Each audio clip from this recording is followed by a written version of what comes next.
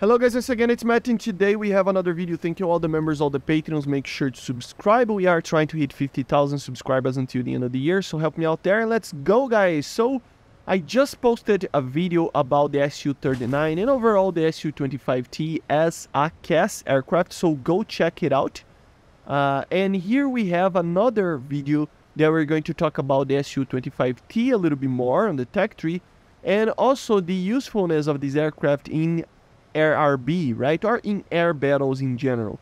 It is, let me say, like right from the get-go, it is a problematic aircraft to say the least in RRB. Although it's a very good CAS aircraft in ground battles, and to be honest, if you are left alone, it can be a very good CAS aircraft in RRB, but that's where the problem comes from. I always talked about this since the beginning of the channel, that one of the main problems that War Thunder have, and it was kind of addressed in the roadmap, if I'm not mistaken, that they are trying to fix this type of thing, which is just the maps. You know, the maps are just too focused on a center kind of level of engagement. So you only kind of see fighting in the middle of the map in a certain point, not only in the air, but also in the ground. So the ground targets and the ground vehicles that you can destroy, AI, you know, and stuff, for a ground vehicle that you are trying to grind, they're basically all in the same spot, in the middle of the map. So they're not spread out or anything like that, which means that you need to go on and fight a lot of fighters sometimes. Which means that a lot of these attacker aircraft are really difficult to actually make it, you know, just make it good enough for you to actually grind it. You know, so I noticed that with, for example, the A7. The A7 is a very difficult aircraft to actually fly and just kill a lot of targets in RRB.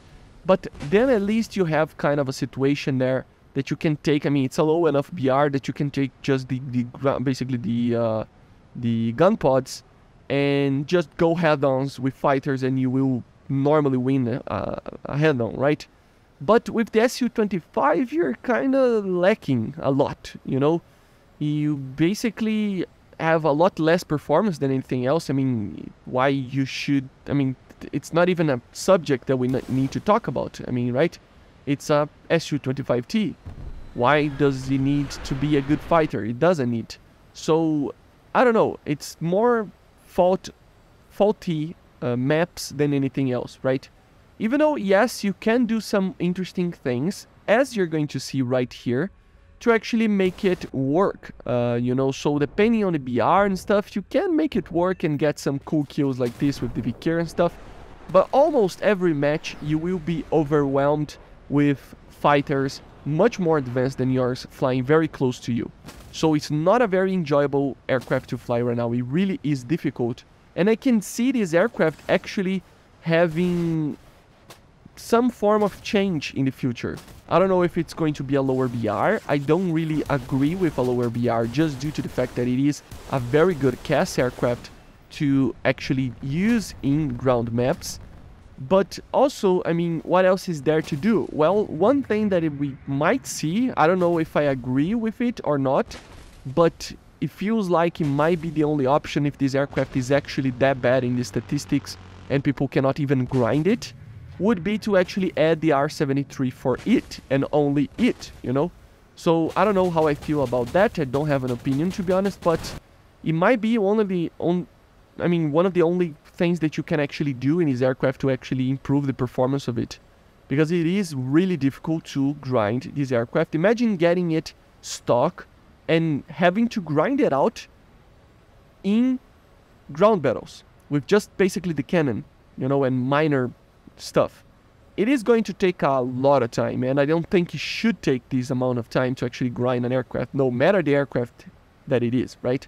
So normally RRB is a good way to grind attacker aircraft, but for this one it really does suffer a lot.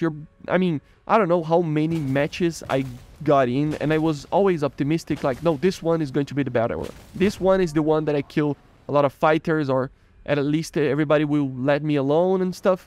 But every single time that I did that, that I thought that the match ended like in 30 seconds. I always died. Like, it was really, really difficult to actually get a kill. And I mean, it's just not the aircraft's fault. It's just the way that everything is, right? It's the BR, it's the advanced aircraft. This aircraft is not supposed to be flying against these fighters. It's a CAS aircraft. It's made to have a lot of air coverage when it starts to attack the ground targets, or at least no fighters nearby, which is a thing that you can actually do in ground battles, but in air battles you cannot do. So it really, really is a difficult aircraft to fly. As I mean, I said in the other video, in the Su-39 video, I am flying a little bit of the Su-39 here, just to show that it doesn't change much from it. And it really is a difficult aircraft also to fly. Even though you have the radar, it doesn't change much. And at the end of the day, it really isn't the greatest grinder of all. You know, it really is not. I much rather have a MiG-23ML than this to grind as a premium aircraft. And to the normal, like, battles, I mean, for the normal version, I mean, the Tech 3 version of the Su-25, I mean, it's problematic. I don't have kind of an option to you guys. You just have to kind of stick it up with it. I would say just grab bombs and try to destroy as many, you know, ground bases as possible. And then if a target comes directly to you, maybe later use the VQs to actually kill it. But it's, you know, it's doable, but it's hard. And the performance is problematic. And you know how it is, right? So don't expect anything amazing with this aircraft apart from the CAS option of it. And it's fine. It's fine. It's made for that. It's an aircraft that it's not made for be fighting fighters like this. Oh, sorry. So it's like, what else you're gonna do, right? It's pretty much it. You know, nothing else we can do. And I don't know. I mean, I like to ask the question, right? Do you think the R-73 would be a good option for this aircraft? Does it need? Or, I mean, I don't know. Like, and yeah, you will see a lot of these happening in the flying this aircraft. A lot of just a cluster of furballs every way that you look, and a lot of F-16s and F-14s and MiGs and everything shooting each other, and you are in the middle trying to get a lock with the VQR to actually do a head-on shot and evading sparrows, and it's kind of, oh my god, it's way too much even. And sometimes the VQR just doesn't launch for some reason, even though it is in the box and there.